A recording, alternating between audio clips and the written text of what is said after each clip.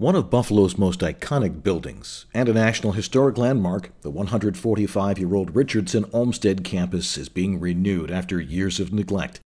Designed by one of America's premier architects, Henry Hobson Richardson, in concert with the famed landscape team of Frederick Law Olmsted and Calvert Vaux, the building was completed in the late 1800s as the Buffalo State Asylum for the Insane.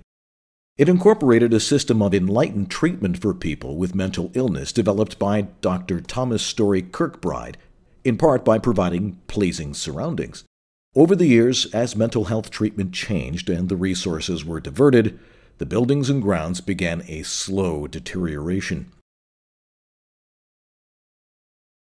Today, the Richardson Olmsted campus is being transformed into a cultural amenity for the city, beginning with the Hotel Henry Urban Resort Conference Center, where we are today, in the iconic Towers building, and the two flanking buildings, which is about a third of the complex.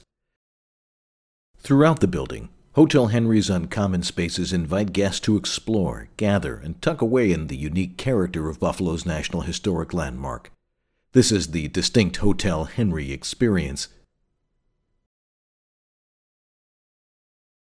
Rooms embody a variety of unique layouts with efficient use of the Richardson Olmsted campus's original design. The true Hotel Henry experience includes more than just your guest room.